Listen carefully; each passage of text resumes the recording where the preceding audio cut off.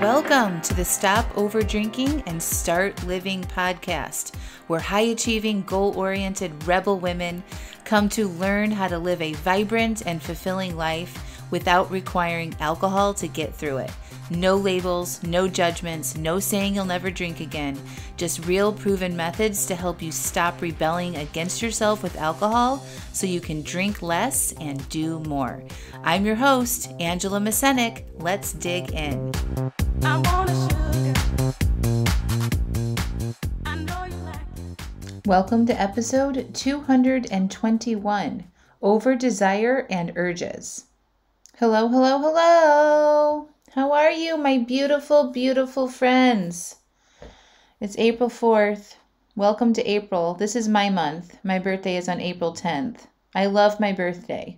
I don't know if you guys knew that about me, but I am very excited about this birthday because I'm 45, y'all. And I've been practicing, my whole year theme is 45 and alive. Okay, so every day, 45 and alive, Angela shows up. I've been lifting weights.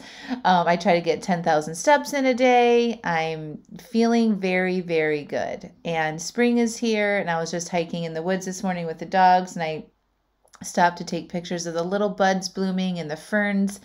Like when they sprout up out of the ground, they're like little coiled up balls, and then they kind of uncoil, and it's so cute. And little purple violets and all these beautiful things in the woods. I love the springtime. Could it be? I love all the seasons, but spring there's just so much life happening, right? It's like it's cold and it's wintry, and depending on where you live, there's not a whole lot of life like in nature, and then you get to see it all come alive in the springtime. And I really, really love that because that's how we are too, right? Like we want to feel more alive. We want to do more things now that the weather is changing. Our days are longer. It's starting to warm up. And I want to encourage all of you guys to feel more alive all the time, right? That's why we talk about stopping over drinking and start living life. So I'm feeling really good about springtime. So last week I shared with you, I paneled and cued you guys to tell me your biggest struggles with stopping over drinking. And last week we talked about when life feels complicated and how to handle that.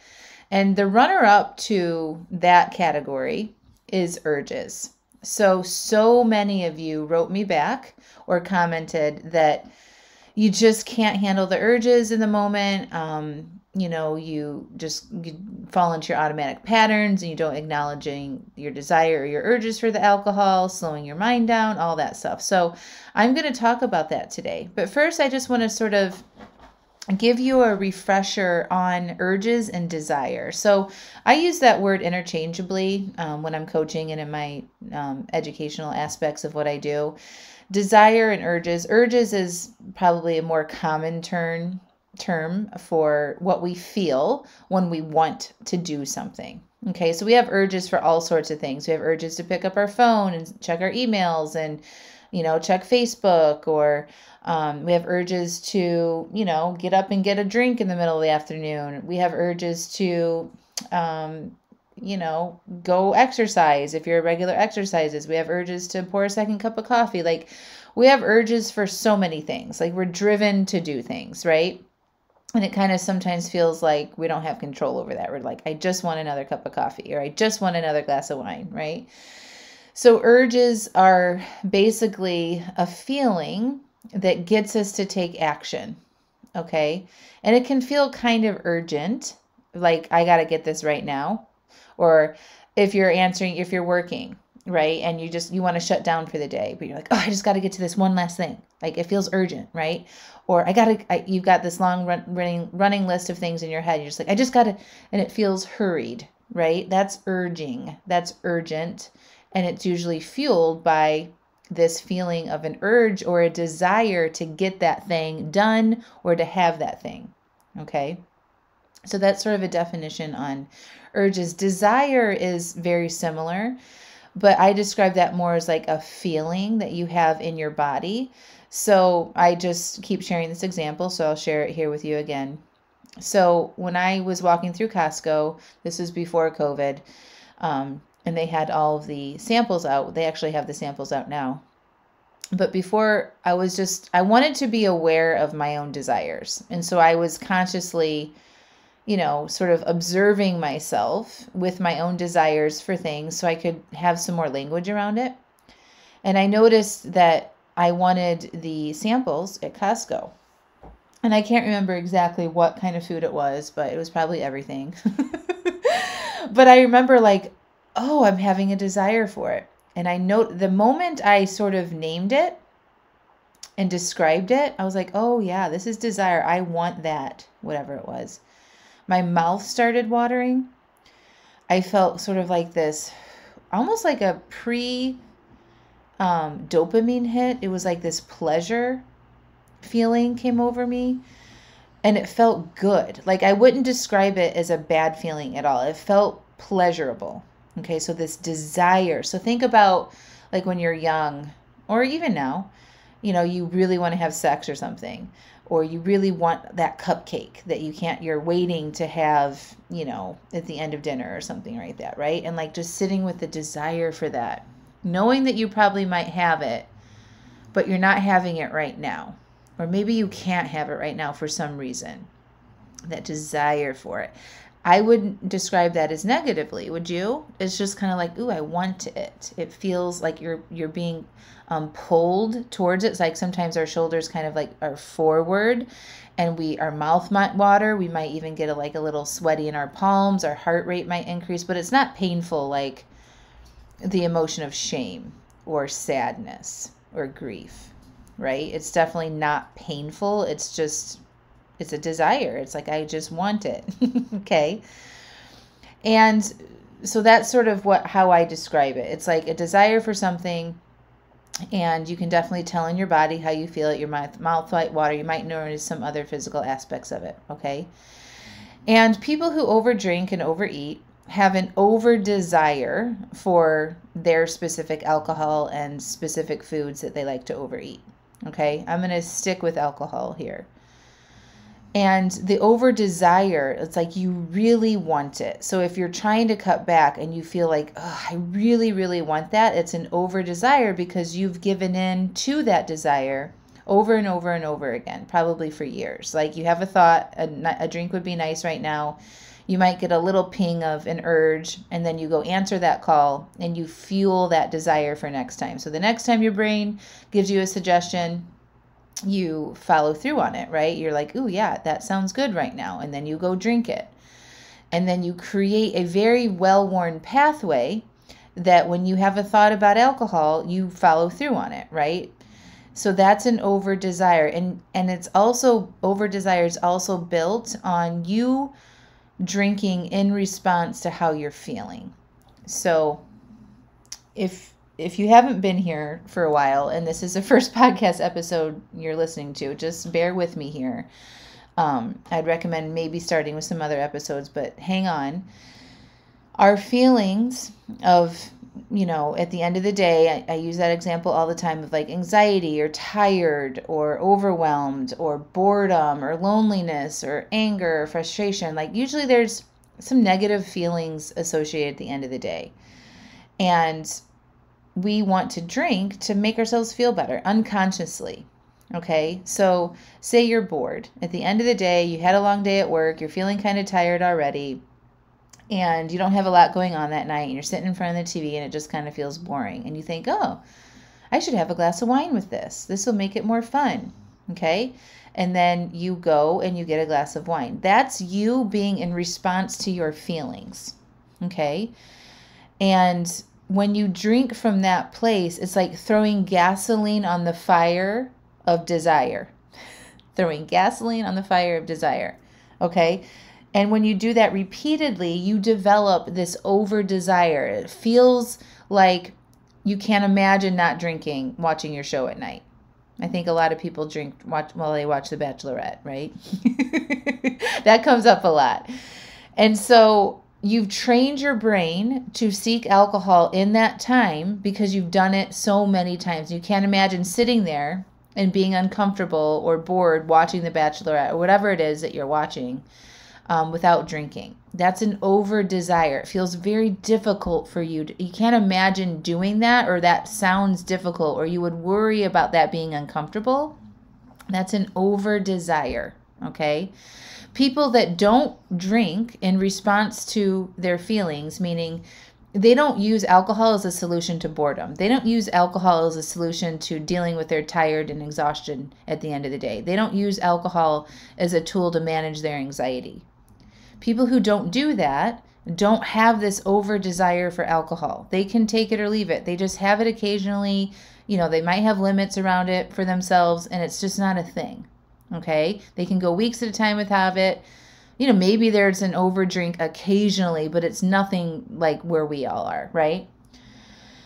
So your over desire is created by repetitive behaviors of you drinking in response to the desire and the urges and how you are feeling in that moment. Okay? And I think this is really important for you to understand as you look to tackle your urges and get a handle on how to be with your urges when you have this over desire for alcohol. Okay? You need to understand why it's there, what's happening in your brain, and sort of, you know, so you can not be scared of it, really. Like, there's nothing wrong with you. Your brains are all working normally, if this is you, by the way. Your brain's programmed to seek pleasure, save energy, and avoid pain. So in these situations, we're kind of in pain, like in emotional pain, even if it's just boredom, or maybe we're just feeling a little anxiety or something. Our brain associates that with being in pain, okay? Usually because of how we're thinking about our feelings. If we're thinking, I don't like feeling this way, this is a problem, I hate being bored, I hate feeling anxious, then your brain's going to be like, ding, ding, ding, ding, ring that bell. Cue in our desire for that alcohol. That works for you, right? This is all unconscious, by the way. And then you're like, yeah, it does work to take the edge off of that, right? And so you train your brain to go get the drink or whatever it is, all right? And the longer you're doing this, the years upon years in which you've had these behaviors, your desire just keeps building up over time. Okay, you can probably notice, like maybe 20 years ago, you didn't have this over desire for alcohol. You could take it or leave it, right? And then it kind of like, you look at today and it's like it just kind of crept in over time, okay? Your desire has been building over time because of your response to your feelings and then choosing to drink, all right? And it doesn't mean that there's anything wrong with you, and you can undo this over desire for alcohol by interrupting that and allowing yourself to be with your desire and your urges and not respond to it. Okay? It's very important that you believe me on that. You absolutely can unwire your desire. Your desire, your over desire, is a learned behavior. You were not born with this desire for alcohol. You've trained your brain to seek and desire alcohol because you've been drinking in response to how you feel. All right? And we can unwire that. We absolutely can. It's exactly how I changed my relationship with alcohol. Hundreds of women I've coached through this in my programs, you know, have no desire, have quit drinking, or totally like cut back by a lot because of understanding this and doing what I'm telling you guys here about urges and desire. All right. So I'm going to answer some of your questions now around urges. I just wanted to give you that little background about why you have your over desire, sort of like what urges are, what desire feels like, so you cannot be scared of this stuff. Okay? I don't want you to be scared of your urges. So many people are. They have thoughts like, I can't handle this. I'm worried about my urges. I don't know. Like, and all of that anxiety and worry and stress about urges is totally unnecessary. Desire and urges actually don't feel terrible at all when you can do what I'm suggesting that you do with them. Is when you notice they come in, you notice you have that desire. Sometimes you don't even notice you're having it, but you're like in the refrigerator pulling out your wine or opening up that bottle of wine or pouring your cocktail, like you're mid-action. And you're like, whoa, you know, I hadn't planned a drink tonight. Oh, I recognize I have a desire for a drink, right? I'm in this behavior. I want a drink right now. And actually, if that's not on my plan, I want to work with this. I want to be with my desire. I want to breathe through this and process this desire so that I don't have so much desire in the future. So the more often you can interrupt that and not answer the call to your desire goes down and your over desire goes down. And you won't be thinking about it so much because your brain will motivate you to go do something else. And we're going to use this motivational triad, this primitive operating system, to our advantage here, because we're programmed to seek pleasure and avoid pain and save energy. So imagine you're wanting the alcohol. There's a lot of motivation behind that. It's prompting you to go get the alcohol because that's what it's done. Okay, it wants you to do the easiest thing, and that's usually just repeating what you've done in the past. Okay, and then when you don't do that, and you allow yourself to be with that pleasure and that urge, or that desire and that urge, and there's no reward on the other side, your brain isn't going to keep prompting you and energizing you to go do that thing because there's no payoff. Okay, and your brain doesn't want to do things that don't have a payoff because that's unnecessary energy, right? Because it's programmed to avoid pain, seek pleasure, and save energy. And so if there's no pleasure, right, on the other side of that, it's going to go motivate you to go do something else. So when you are looking at solving your relationship with alcohol, this is very important to know, because you want to actually start doing things that are actually good for you when you're feeling tired or stressed out or anxious, and build tools around how to take care of yourself when you feel those feelings, instead of turning to something like alcohol that doesn't actually help you feel better in the long run, right? You feel tired, didn't sleep very well. Usually people snack and overeat when they overdrink. All the things, all the reasons why you want to cut back, right? It's not great. It's not a great tool for managing our lives and taking care of ourselves. So once you stop answering the call to drink, your brain's going to be like, all right, well, what else are we going to do then? What else do we need? Maybe I just need to go to bed. Maybe I need to take a walk. Maybe I need to drink a glass of water. Maybe I just need to close my eyes and breathe for a couple minutes, right? All of those things are way better for you. And so when you start doing more of those things, your brain will prompt you to go do those things and not prompt you to go drink. You following me? Okay, so always when you notice that you're having desire, you just need to pause and name it. I'm wanting this drink. I recognize I'm wanting this drink. Can I just allow that desire to be present? Can I breathe through it? What's happening in my body? How does this feel? And you're giving your brain an assignment in that moment to focus on something else besides the drinking. Okay, you're giving it a job, basically, to observe and tell you and report back to you what it feels like in your body when you have desire and an urge. And so that's what you want to practice. And while you're doing that, you're taking big, deep cleansing breaths. Okay? And so just be committed to doing that to change your desire levels. And if you can do this consistently, your desires for alcohol will go down and you won't have an overdrinking problem. You won't be thinking about it. You won't be motivated for it. So the more often you can be with your desire, the quicker you will reduce that desire for alcohol and therefore drink less. Okay? All right. So I'm going to answer some of the questions or the comments that I got and talk to each one of these around this topic, okay? One of the ones says, when the urge hits, I do the 5-minute rule and weigh my options. Some days the pity party wins and I drink. So to me, that sounds like, first of all, it's awesome that you are noticing the urge in the first place. So like you're getting aware, which is always the first step. Like you're recognizing it happening and you're like, okay, I'm going to give this 5 minutes. I can drink or I can sit with this urge, okay? When you tell me that the pity party wins and I drink, that's because you're still up in your head. So I would recommend that you go into your body, do that assignment. Okay, brain, I recognize I'm having, an urge to drink. I'm going to set the timer for 5 minutes. And in that 5 minutes, I'm not going to do the pity party in the battle about drinking or not. But what I'm going to do is I'm going to give you a job right now, and you're going to go in and tell me how I'm feeling. Describe to me what I'm feeling in my body right now, and I'm going to breathe through it. Okay? Usually the biggest obstacle here is learning how to redirect your mind into your body instead of staying up in your head. Okay? So that's what I would recommend that you do on that one.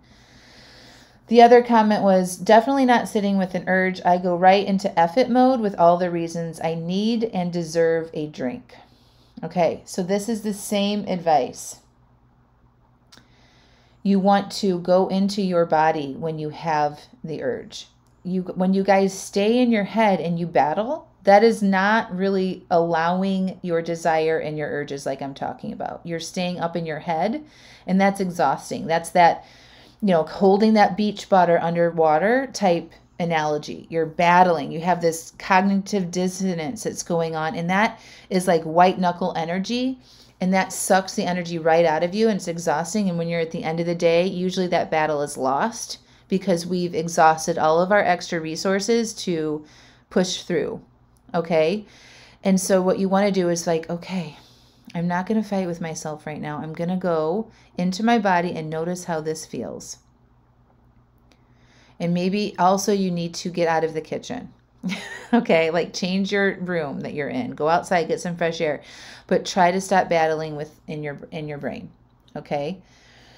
The other comment was slowing my mind down enough to manage it. It feels so urgent in the moment. Yeah. So remember, nothing's an emergency.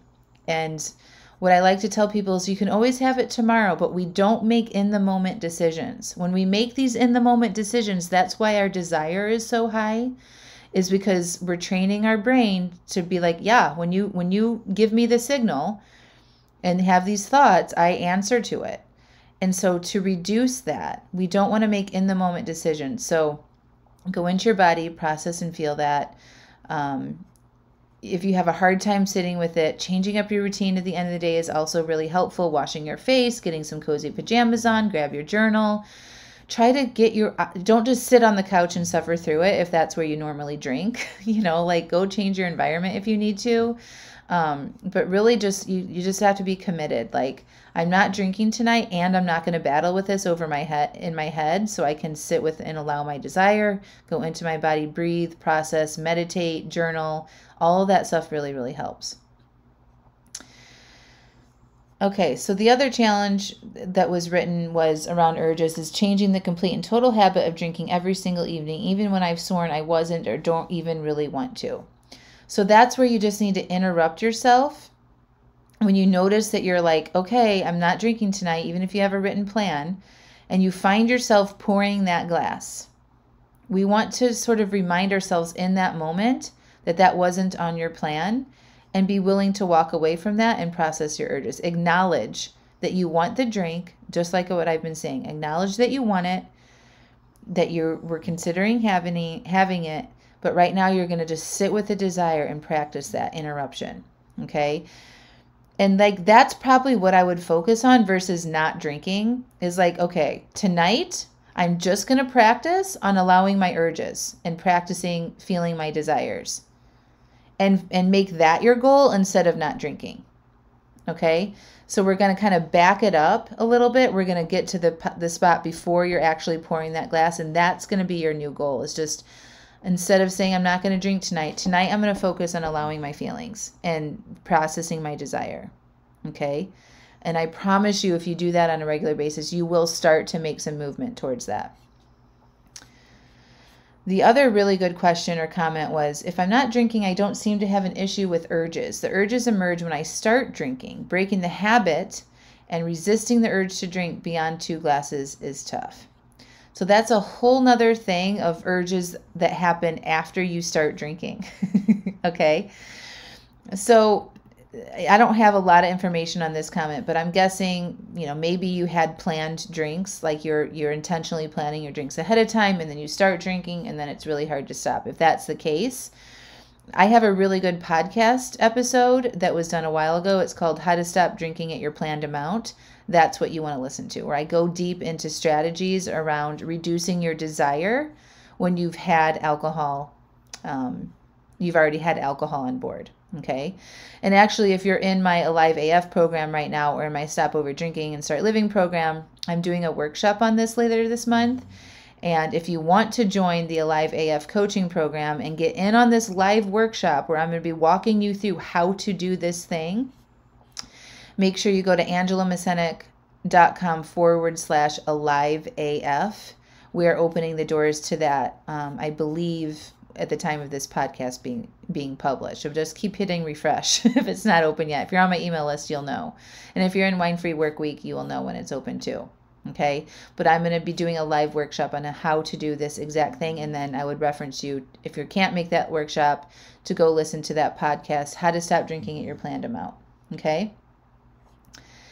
And then the last one that I'm going to talk about today is this comment on trusting and remembering that your urges go away. And I love ending on this because urges are temporary. They don't last forever. And so often they are so short, and we get ourselves so worked up about being with them or working through them that we don't give ourselves an opportunity. And they are so small in the grand scheme of things, and they're always temporary. Just like all of our feelings, right? Anger is temporary. Sadness is temporary. Happiness is temporary, right? All of our feelings are just chemical reactions in our body to what we're thinking.